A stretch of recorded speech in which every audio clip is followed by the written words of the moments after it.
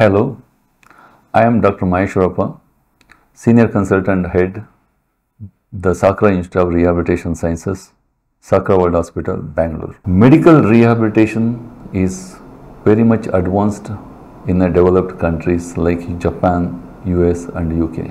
But in India, so Sakra World Hospital is a Japanese hospital which has set up a Sakra Institute of Rehabilitation Science, which has an advanced rehabilitation center with a modern technology and Japanese protocols.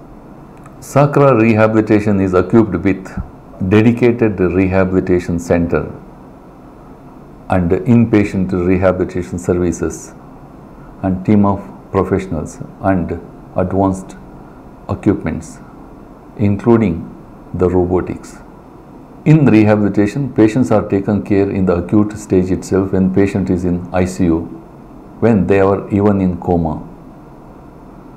From there, the rehabilitation will be increased as the patient improves. In rehabilitation, patients are taken care at the early stage of the disease when patient is admitted in ICU, when they are in coma.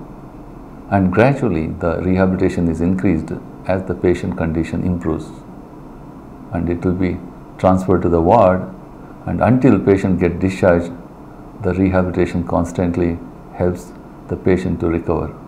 Once patient get discharged and the rehabilitation is continued even at the community, or patient will be seen on outpatient basis until the patient condition improves and to the ability to do independently in the society.